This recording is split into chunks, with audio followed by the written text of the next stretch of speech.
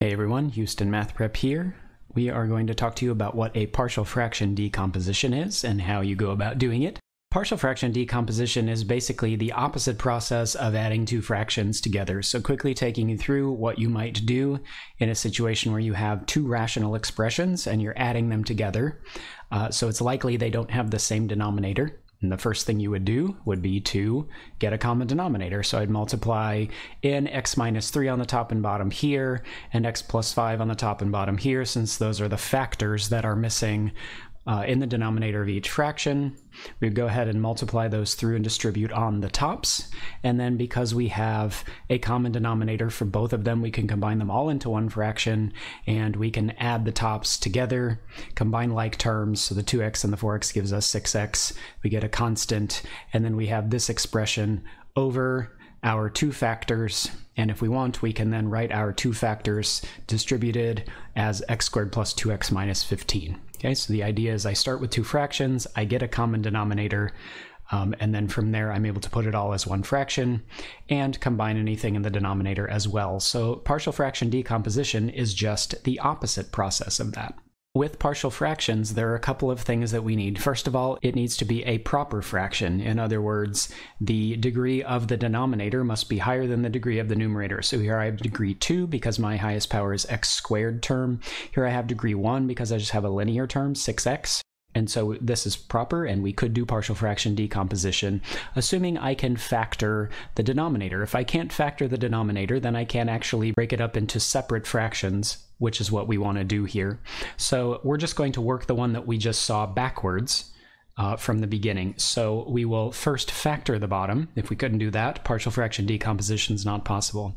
I then know that it's going to be something over x minus 3 plus something over x plus 5. I don't know what those things are, but because I'm able to factor this denominator into two separate factors, then I should get separate fractions over each of those denominators. Obviously, then we do a similar thing where we need to solve a and b, and we would get a common denominator just like we did before. So anything that was missing a factor underneath, we would multiply in. The original obviously has our common denominator because that's what we started with. Here the a fraction is missing the x plus 5 underneath, so we multiply the top and bottom by x plus 5. The b is missing the x minus 3 factor underneath, so we multiply the top and bottom by x minus 3. That gets us to a point where we then have a common denominator. Throughout the entire equation, we have what we started with, and then we have each of our fractions that we know we're going to be setting up to get our partial fractions, and everything has the same denominator. So let's take a look at, once we have this situation, how would we move forward? Because the idea is really I need to be solving for a and b. I know what it's supposed to be over, but what are the values for a and b that are going to work for this particular thing? So when we're solving this fraction and everything is the same on the bottom, what we end up doing is simply solving only the tops, with all of the bottoms being equal. So we get this 6x plus 14 equals a times the factor that was not originally below a plus b times the factor that was not originally below b. And we figure out, well, we have a and b in this, but it's only one equation, and we have an x, so we have three things that are unknown, really only one equation. How do we solve all this?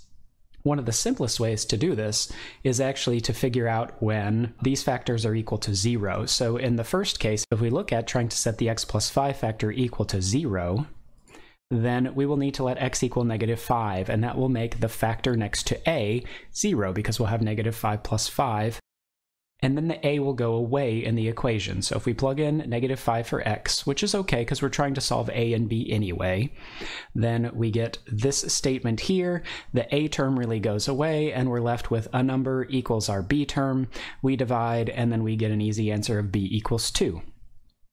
We were probably expecting that anyway, since we saw this problem in reverse. So we've already let the x plus 5 factor equal to 0. Now we want to let the x minus 3 factor equal to 0. So we'll go ahead and choose x to be positive 3.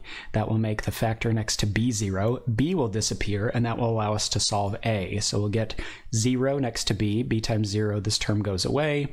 We'll get some constant on the other side, and that'll give us 32 equals 8a. We do an easy divide, and then we can solve for a. So we have a is 4, and we have that b is 2. And if you look at our original decomposition, we said it was going to be something over x minus 3, and that something was a, and something over x plus 5, and that something was b. Now we can just plug those in, and this is our partial fraction decomposition. You'll notice that this is what we started with at the very beginning of the video when we worked this problem the other direction. Okay, so we have a few more rules for partial fraction decomposition, how to set up your denominators and your numerators once you've factored everything. Go ahead and check out our next video, which is on choosing numerators and denominators. We'll see you in the next one.